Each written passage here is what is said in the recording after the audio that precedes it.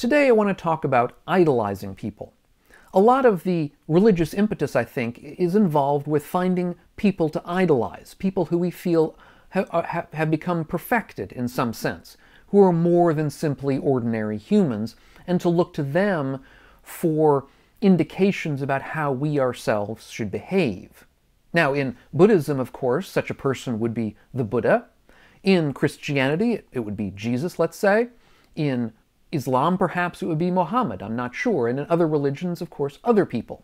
If we look at the histories of such people, we'll find that the early histories, insofar as we have access to them, show the people as relatively human, involved in regular human events, in foibles and troubles, difficulties. But that as time went on, the stories told about them became more and more hagiographical, more and more idealized, more and more perfected, more and more deified, and less human.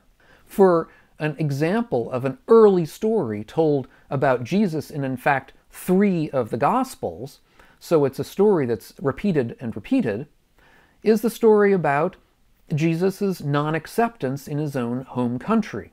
It says, in Mark, for example, a prophet is not without honor, except in his own town, among his relatives, and in his own home.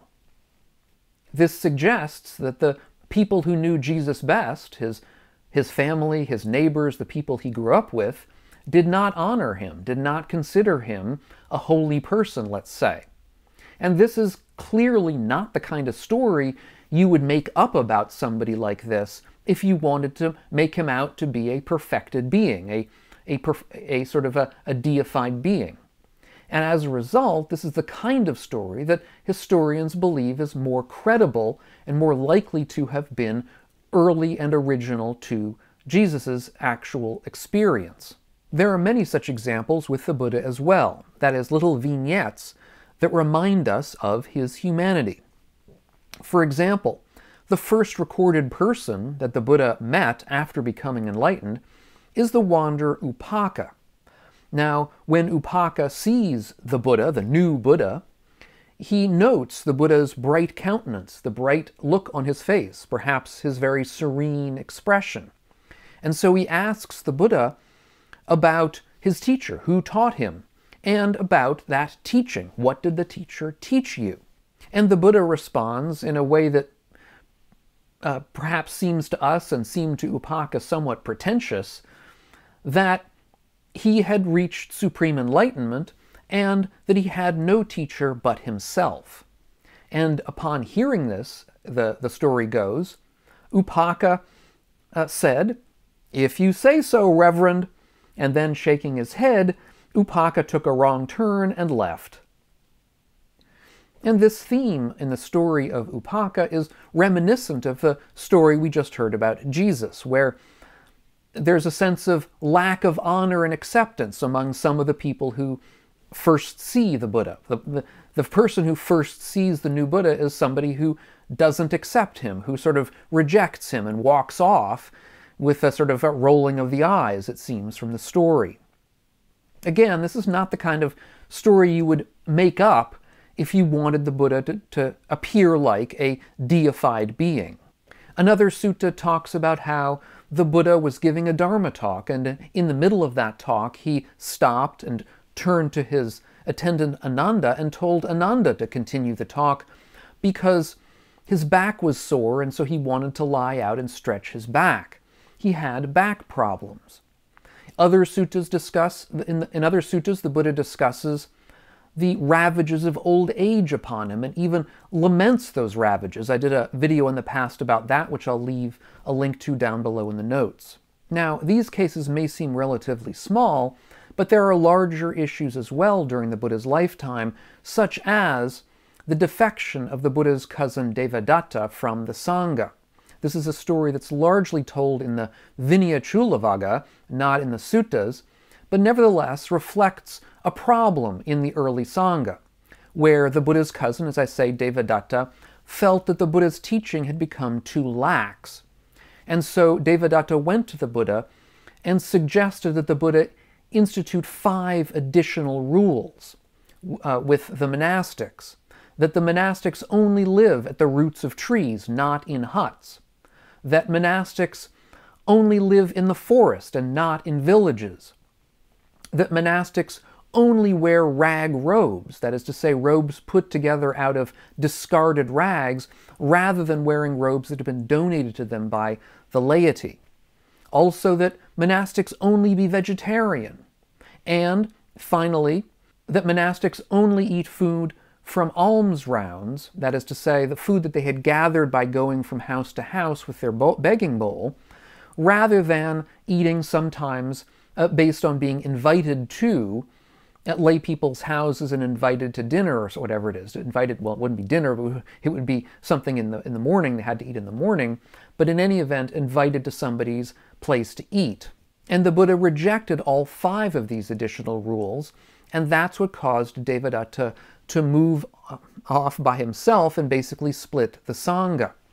And this is an indication of the Buddha's difficulties with leading the Sangha at an early time. There is also a problem I discussed in another video where the Buddha got upset a number of times, in fact, at monks who made too much noise in his presence. The kind of noise that the monks made was not something the Buddha enjoyed.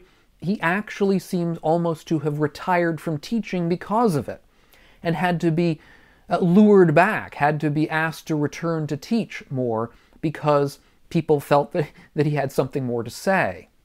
And finally, a very serious issue that I've discussed in a number of past videos, where the Buddha was discussing the foulness of the body, which is a typical meditation subject among the monastic followers of the Buddha, the fact that the body was not beautiful. That was something that the Buddha taught to meditators many times, but in one case, it seems that the meditators didn't really understand the Buddha properly, and so when the Buddha left, a number of them, feeling despondent about the nature of their bodies, committed suicide over this. Now, none of these cases, I mean, this is a particularly serious case, and of course involved, I think, a clear misunderstanding, but nevertheless, I think the broad focus of all of these cases is one that shows that the Buddha was not himself omniscient. They show stories that reflect the humanity of the Buddha doing things that he would not have done had he been literally a deified or godlike being. Then there's the further case of the establishment of the order of nuns, that the Buddha's stepmother, Mahapajapati Gotami, came to the Buddha and asked the Buddha to establish an order of nuns to parallel the order of monks that already was in existence. And the Buddha denied to do this. He rejected Mahapajapati Gotami's suggestion to start an order of nuns. And indeed, this happened several times, and eventually the Buddha's close attendant Ananda had to intervene in the case of the nuns and argue the case directly to the Buddha himself, at which point the Buddha relented. He, in fact, changed his mind. He decided to allow the nuns to have their own order. But in order to do that, having changed his mind, the Buddha instituted what are known as the 8 Garudhammas, or rules of respect for nuns in particular, which included the rule that all of the nuns were to be subservient in the sense of seniority to all of the monks. So the most senior nun was to be less senior than the least senior monk. And this is an example of one of these rules that persists down to the present day, at least as understood in many Buddhist monastic orders. Now, there are legitimate questions about the historicity of much of this. Many people say that some of this seems not to have been original to the Buddha. Perhaps these Garudhammas, these 8 rules, were not original to the Buddha, but came later. There are legitimate, as I say, legitimate questions about this, about much of this history. But also there may be a certain amount of Buddhist apologetics here, of not being willing to countenance the possibility that the Buddha himself may have been mistaken, or at least did certain things that we don't agree with nowadays. There's no question, however, that the Buddha does not seem to have been 100% behind the ordination of women, even though he did believe that women could attain enlightenment. And this kind of thing has led at least one scholar, Rita Gross, to say that even though the Buddha was not himself misogynistic in that he didn't hate women, nevertheless he seems to have been, in her words, androcentric and patriarchal. His viewpoint was around the viewpoint of men, the viewpoint of the monastics, the male monastics, rather than the nuns. On this general topic of things that the Buddha might have gotten wrong, there's actually a lengthy thread over at Sutta Central where the monastic Bhikkhu Sujato actually started a thread with that very title, What Did the Buddha Get Wrong? And there's a long discussion of some potential things that the Buddha might have gotten wrong and discussions of these things. And I think being open to the possibility that the Buddha made mistakes is part of what can, I think, give us insight into his humanity. So what are we to make of all of this? Well, to be honest, I got into this topic, I got interested in this topic because of a recent essay by the writer John Scalzi. Scalzi is a guy who writes science fiction, but he also writes on a number of other topics in a general way, and I find his writing very perceptive and wise. And in this case, he was writing about problems with the writer Neil Gaiman. Neil Gaiman, some of us may know as, again, a writer of fantasy, science fiction material, mostly fantasy, I think. And Neil Gaiman was recently accused of sexual assault. And a number of people, having heard this, lamented that fact, that, because many of them had looked up to, had idolized Neil Gaiman. And they said, at least we can believe in John Scalzi. At least John Scalzi won't let us down. And in response to that, Scalzi wrote, as I say, a lengthy essay. I'll leave a link again to that essay down below in the notes. But here's an excerpt from it. He says, "Stop idolizing creative people.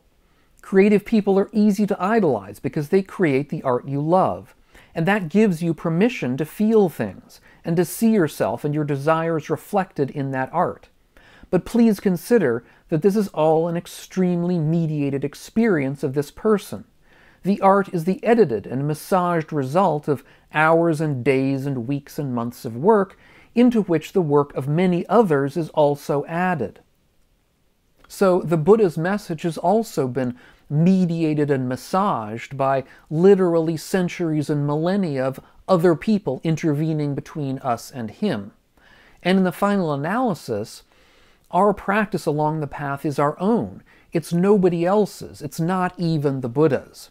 And indeed, the Buddha himself made this very point. When the elderly monastic Vakali was on his deathbed, the Buddha came and saw him. And Vakali said that he had one regret, one major regret, which was that he had not been able to see the Buddha in person very often during his lifetime, and he wishes he had spent more time in the Buddha's presence. And the Buddha responds to this rather harshly. He says, "Enough, Vakali. Why would you want to see this rotten body? One who sees the Dharma sees me.